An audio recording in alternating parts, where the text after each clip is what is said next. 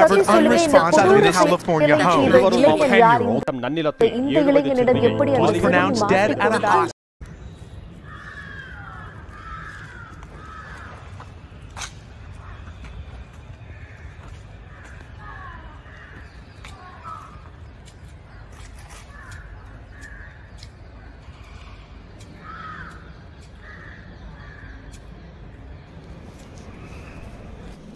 என்ன ராஜேந்திரன் சாப்பிட்றீங்களா?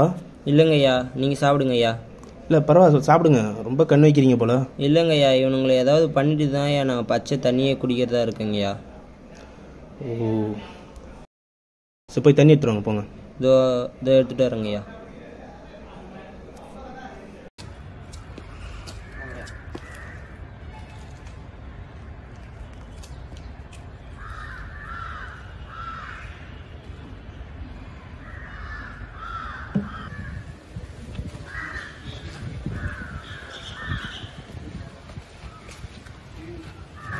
ஏண்டா டேய், எச்ச நாய்ங்களா, எத்தனை நாள் கடா இப்படியே பண்ணிட்டு இருப்பீங்க?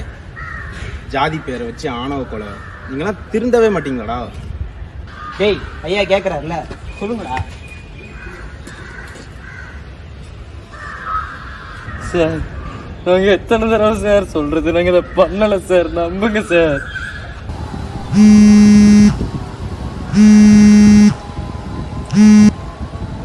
ஹலோ, யார்? டிஎஸ்பிங்களா? அது ஒரு நிமிஷம் ஐயா. ஐயா டிஎஸ்பி. சார் சொல்லுங்கள் சார். எங்கே இருக்கீங்க பிரபாகரன்? சார் இங்கே நான் ஒரு ஆணவ கொலை கேஸ் ட்ரீட் பண்ணிட்டு இருக்கேன் சார். சொல்லுங்கள் சார், என்ன ப்ராப்ளம்? இல்லை, எம்ஜிஆர் நகரில் ஒரு 16 வயசு பொண்ணை ரேப் பண்ணியிருக்காங்க. ஸோ அங்கே இருந்த பீப்புளெலாம் வந்து அவங்கள ரெஸ்கியூ பண்ணி ஹாஸ்பிட்டலில் இது பண்ணிட்டாங்க. மெடிக்கல் எக்ஸாமினேஷனுக்கு இது பண்ணியிருக்காங்க, உள்ளே போயிருக்காங்க. நீங்கள் போய் என்னென்னு டீல் பண்ணிக்கிறீங்க? ஓகே சார், நான் பார்த்துக்கிறேன் sir. Okay okay sir, thank you. சீக்கிரம் போயிட்டு அந்த அக்யூஸ்ட்டை பிடிச்சிருங்க. ஸோ ப்ரெஷர் பண்ணிட்டே இருக்காங்க மேலேருந்து. ஸோ சீக்கிரம் பாருங்கள். ஓகே சார், நான் பார்த்துக்கிறேன் சார்.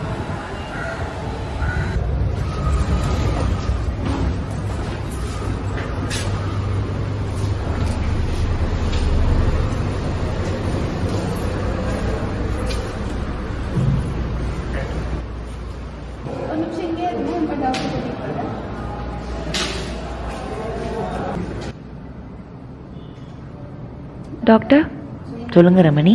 பேஷண்ட் ஆப்ரேஷன் தியேட்டரில் உட்கார வச்சுருக்கேன். நீங்கள் வந்தீங்கன்னா ப்ரொசீஜர் ஸ்டார்ட் பண்ணிடலாம். சரி, நீங்கள் போங்க ரமணி, நான் வரேன். Okay doctor.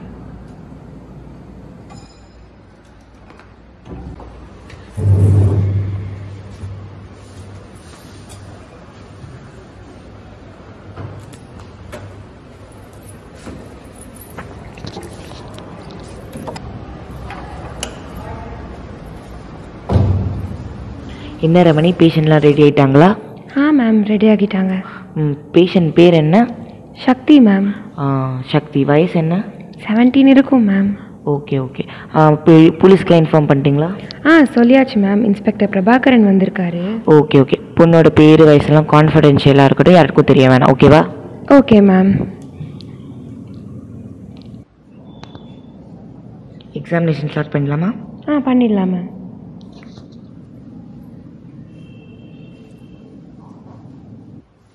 பாப்பா பாப்பா இங்கே பாருங்க. பாப்பா பாருங்க, ஒன்றும் இல்லை பயப்படாதீங்க. பாப்பா ஒன்றும் இல்லை. பாப்பா இங்கே பாருங்க பாருங்க, ஒன்றும் இல்லை. கொஞ்சம் வந்து இறங்கி நின்றுக்கிறீங்களா பாப்பா? வாங்க இறங்கி நில்லுங்களேன். வாங்க வாங்க, ஒன்றும் இல்லை, வாங்க இங்கே சும்மா நின்றுக்கோங்க. வாங்க, பார்த்து வாங்க, பார்த்து வாங்க, பார்த்து பொறுமையாக வாங்க பார்க்கலாம். அப்படிதான், வாங்க வாங்க, அப்படியே நின்றுக்கோங்க. பார்த்து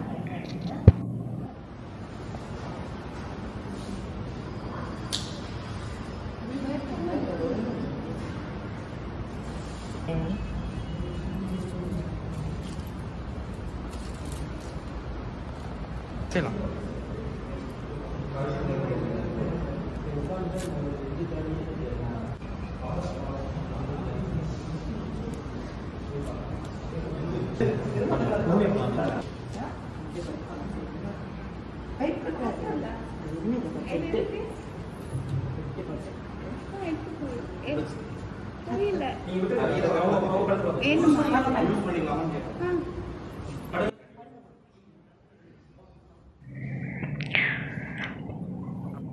slight laceration in the right part of the forehead, a bite mark on the right part of the neck,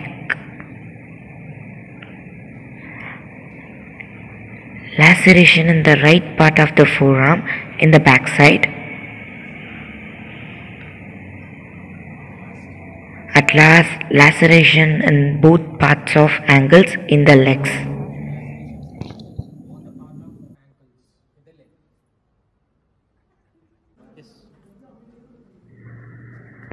ஒன்றும் இல்லை, பயப்படாதீங்க. ஒன்றும் இல்லை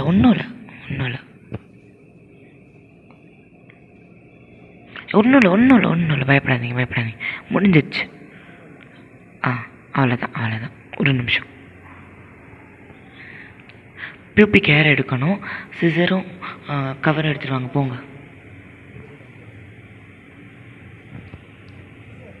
தாங்க. சிசர் இங்கே இருக்கு பாருங்க. Okay ma'am.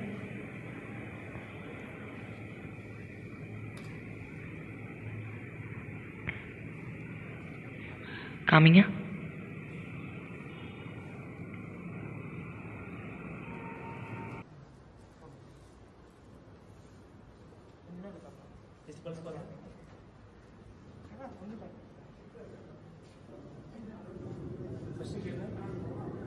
டாக்டர், இவ்வளோ கஷ்டப்பட்டு இவ்வளோ மெட்டீரியல்ஸ் கலெக்ட் பண்ணுறதுக்கு பேசாமல் 2 ஃபிங்கர் டெஸ்ட் பண்ணி ஹைமன் இருக்கான்னு பார்த்துட்டு ரேப் நடந்திருக்கா இல்லையான்னு கன்ஃபார்ம் பண்ணலாம்.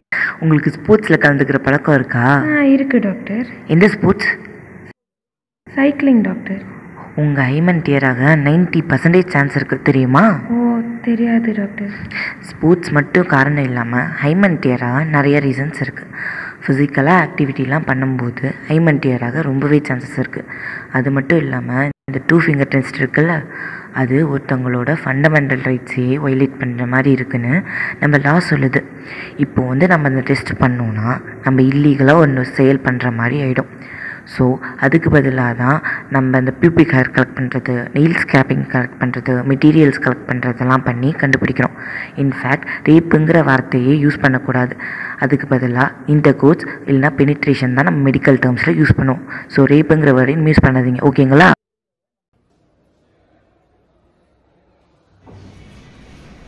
டாக்டர் ருத்ரா, நான் இன்ஸ்பெக்டர் பிரபாகரன், எம்ஜிஆர் காலனி. அந்த ரேப் விக்டிமோட ரிப்போர்ட் எப்போ கிடைக்கும்னு தெரிஞ்சுக்கலாமா? மேலிடத்துலேருந்து ப்ரெஷர் பண்ணிகிட்டு இருக்காங்க. என்ன மேலிடத்துலேருந்து ப்ரெஷராக? எனக்கு புரியல சார். 17 வயசு தான் சார் அந்த குழந்தைக்கு ஆகுது. நெயில் ஸ்கிராப்பிங் மெட்டீரியல்ஸ்லாம் கலெக்ட் பண்ணி இப்போ தான் லேபுக்கு அனுப்பிச்சிருக்கோம். உங்கள் அவசரத்துக்கு எங்களால் வேலை செய்ய முடியுமா சார்? இருங்க சார், ஒரு 2 hours ஆகும். எத்தனை கேஸ் பார்த்துருப்பீங்க சார், உங்களுக்கு தெரியாத சார். வெயிட் பண்ணுங்கள் சார்.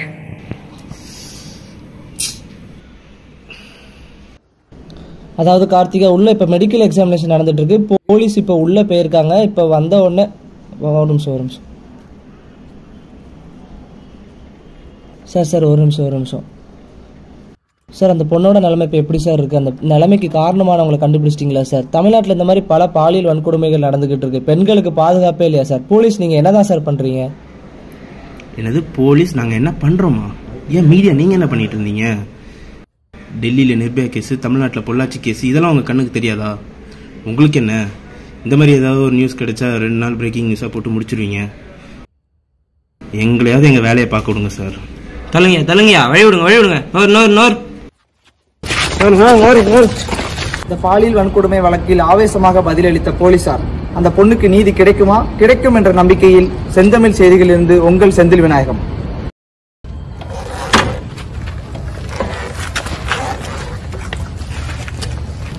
சந்திர, அவங்க கார்டியன் எங்கேயாவது இருப்பாங்க? அவங்க உட்காந்துருவாங்க. அவங்க அப்பா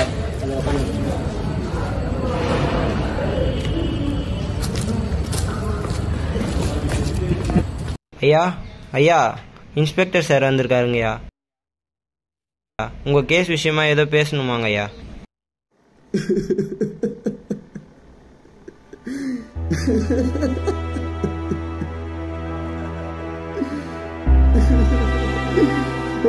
இப்படி நாசம் பண்ணிட்டாங்களே சார்.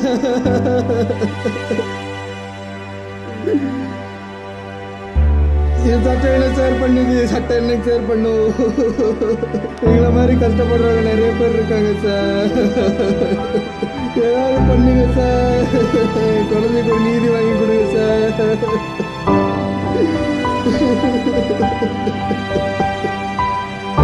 அம்மா இல்லாத போது நீங்க தான் சார் நியாயம் வாங்கி கொடுக்கணும்.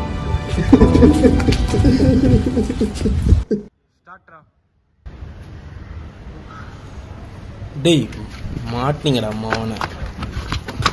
டேய் ஓடாதடா, நில்றா. Case number 4123 Sakthi Sakthi Sakthi Sakthi Sakthi Sakthi.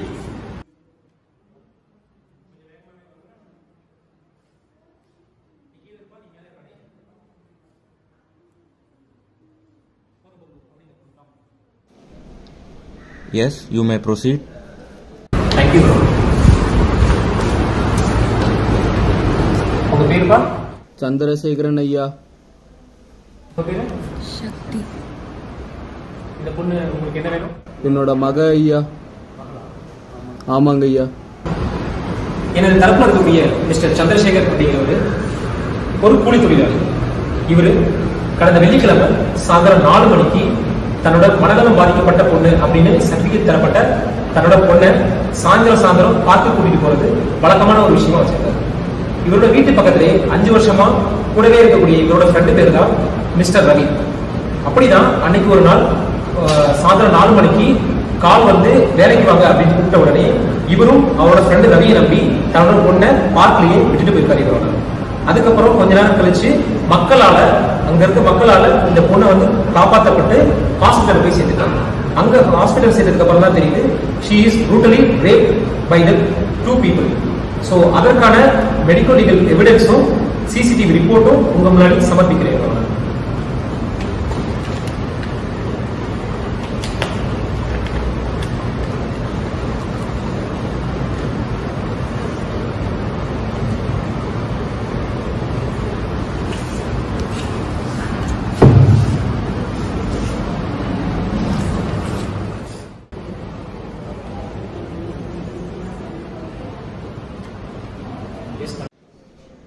Yes, you may continue. Thank you. Mister Chandrasekhar, அன்னைக்கு சாயந்தரம் என்ன நடந்துச்சு அப்படிங்கிறது உங்களுக்கு தெரியும், எனக்கு தெரியும். ஆனா இங்க இருக்க ஜட்ஜுக்கு தெரியும். ஸோ இப்ப நீங்க கோர்ட்டுக்கு முன்னாடி சொல்லுங்க, அன்னைக்கு சாயந்தரம் என்னதான் நடந்துச்சு? ஐயா, அன்னைக்கு சாயங்காலம் ஒரு 4 to 5 மணி இருக்குங்க ஐயா.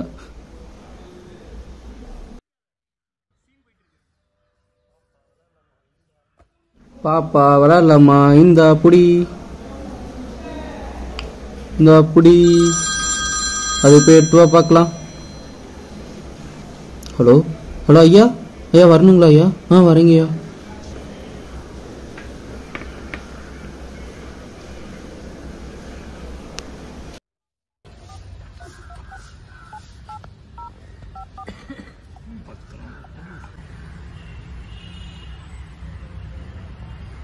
ஹலோ, சொல்லுங்கண்ணா, வந்துட்டு இருக்கேன்.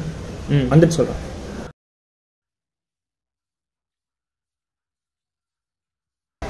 வரேண்ணா. சாப்பிட்டாச்சுண்ணா. சரிண்ணா. பாப்பா பார்த்துக்கணுமா? சரிண்ணா. ஏய் பாப்பா, என்ன பண்றீங்க? என்ன பண்ற? ஏய். Accused number 1 Ravi. Accused number 2 Kumar.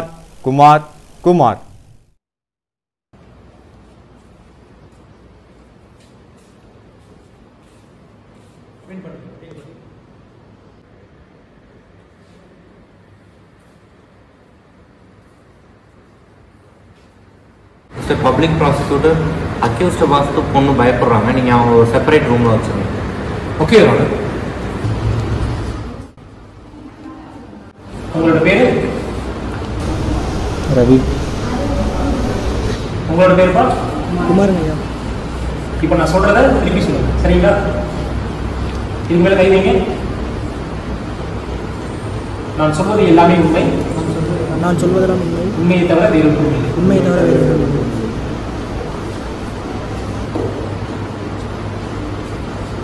இப்போ சொல்லுங்க. கடந்த வெள்ளிக்கிழமை சாயந்தரம் 4 மணிக்கு என்னோட தரப்பில் இருக்கக்கூடிய இன்னைக்கு அவங்க அப்பா வந்து ட்ரிப் போனாரு, பாப்பாவை வீட்டிலே கொண்டு போயிருக்காரு. அன்னைக்கு சாயந்தரம் பாப்பாவை கொண்டு போய் வீட்டில் விட்டுட்டீங்கன்னா அந்த பாப்பா எப்படி வெளியில போச்சு, எப்படி அந்த பொண்ணுக்கு வந்து இப்படி நடந்துச்சு? உங்களுக்கு மேல இருக்கக்கூடிய சாட்சியங்களும் ஆதாரங்களும் நாங்க முன்னாடியே வந்து கோர்ட்ல சப்மிட் பண்ணிருக்கோம். அதனால நீங்க இந்த நேரத்தில் வந்து உண்மையை மட்டும் பேசுங்க அப்படிங்கிறத கேட்டுருக்கோம். அன்றைக்கி ஃபோன் பண்ணி என் நண்பன் வந்து என்னை அழைச்சி வர சொன்னான். 2 பேரும் ட்ரிங்க்ஸ் சாப்பிட்டோம். மற்றபடிலாம் எனக்கு என்ன நடந்துச்சுன்னு எதுவுமே தெரியாது. பாப்பா அன்றைக்கி விளாண்டுட்டு இருந்தா, மற்றபடி எனக்கு எதுவும் தெரியாது.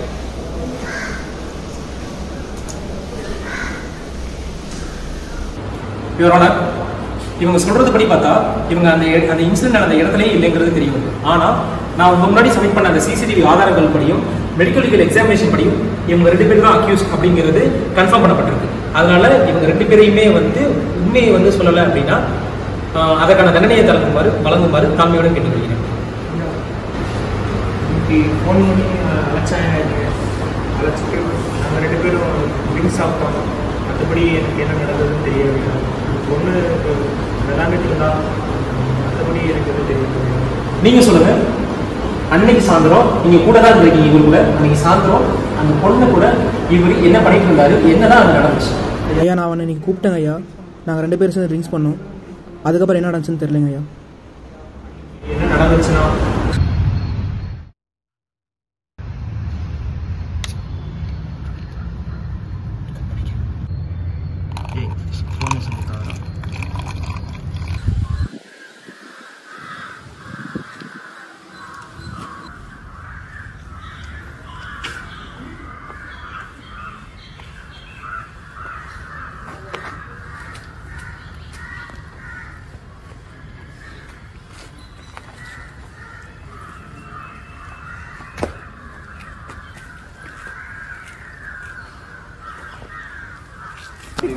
ஏய்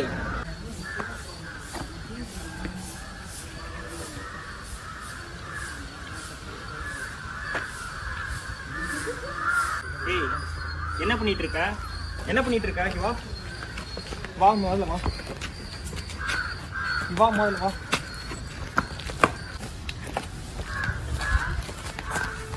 வா முதல்ல வா.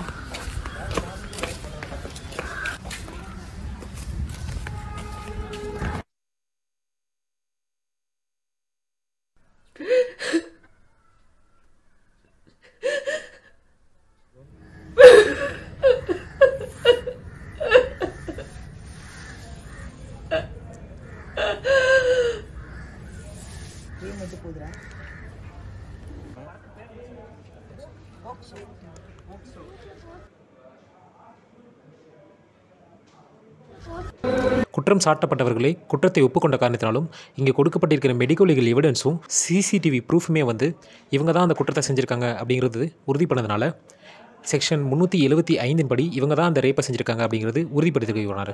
ஸோ செக்ஷன் 376 படி இவங்களுக்கு குறைந்தபட்ச தண்டனையாக 20 வருட சிறை தண்டனையும் அதிகபட்ச தண்டனையாக மரண தண்டனையும் வழங்குமாறு தாழ்மையுடன் கேட்டுக்கொள்கிறேன்.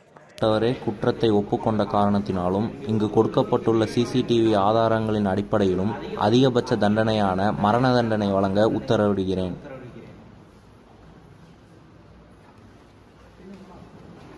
Order order order.